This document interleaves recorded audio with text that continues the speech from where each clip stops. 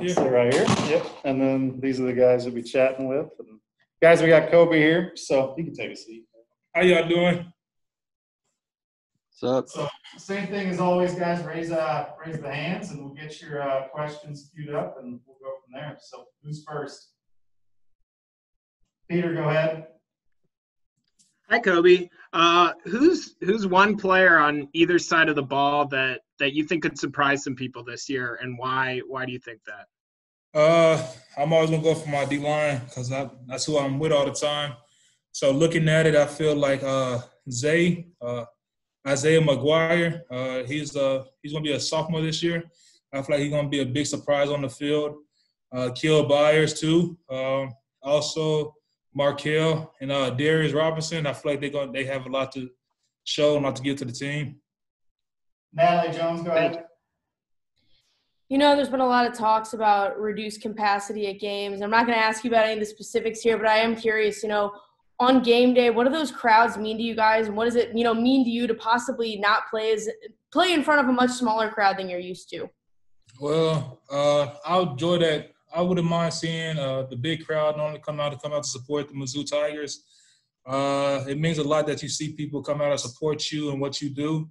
So missing out on that, it'll suck, but it's for a reason.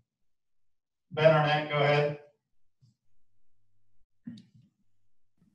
So, KOBIE, for someone like you who's got a lot of experience and has done a lot but wants to improve, where are your biggest points of emphasis throughout camp, things you're trying to refine, add, that kind of thing?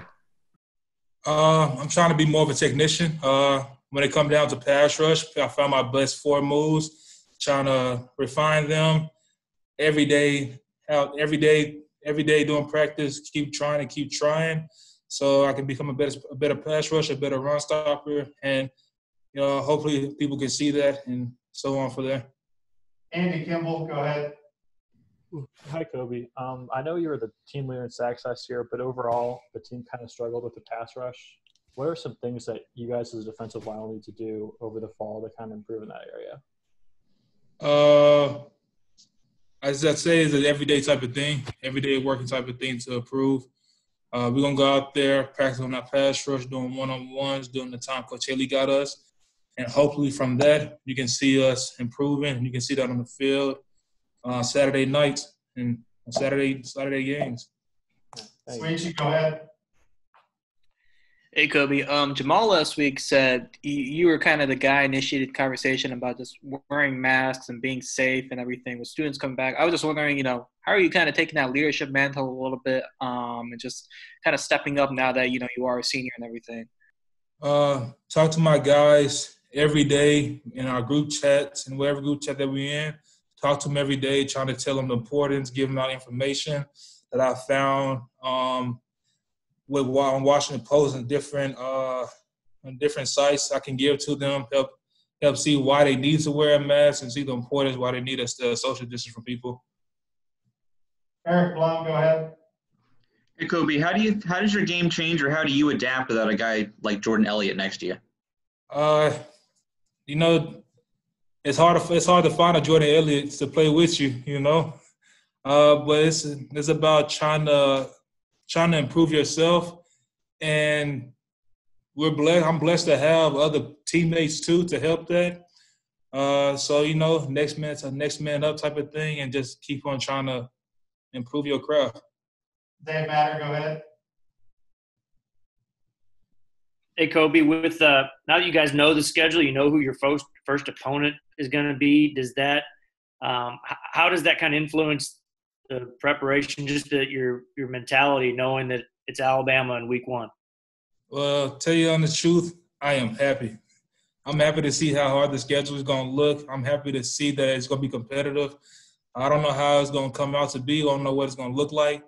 But to see that I know it's good players, and every day, each conference, each team about to play, I'm really psyched for it. So knowing that I'm about to play some future stars and future NFL guys, and I can play against them and try to prove myself with these guys, I'm happy. I'm happy for the competition that's about to come touch on Faroe Field. Colin, go ahead. Hey, Kobe, I know with the change in head coach and some of the offensive staff, a lot of the focus has been on what's different.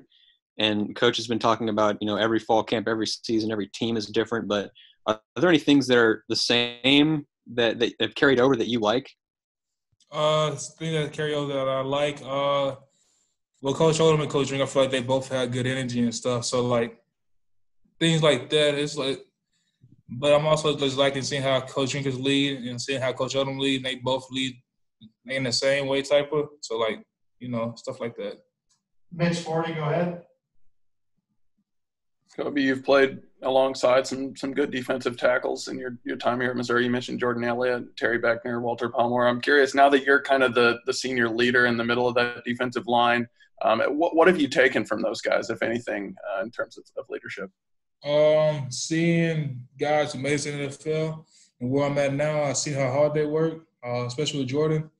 I see how hard he worked on the field and where it got him to. So just learning from that, seeing how he led, taking that from him and seeing how hard he worked, I just had to prove myself to be a leader like they did. All right, the last one for Kobe comes from Nate Edwards. Nate, go ahead. Kobe, if it was completely up to you, would you want to only play an SEC schedule, or would you prefer to play a schedule that includes teams from all other conferences, including an SEC schedule? I like to play the SEC schedule, but just to not be that guy, but I want to see, like, everybody. I don't want to see, like, more competition come in. So, like, the Big 12, the ACC, I wouldn't mind playing against them. But seeing this SEC schedule, I'm down for it, and I'm really enjoying it. I see we got Alabama, then we got who's next? Vanderbilt, I think. Tennessee. Then we got LSU. I'm pretty psyched. Like, they're real known teams. Got opportunity to show what I can do against them. I'm happy. This is perfect to me.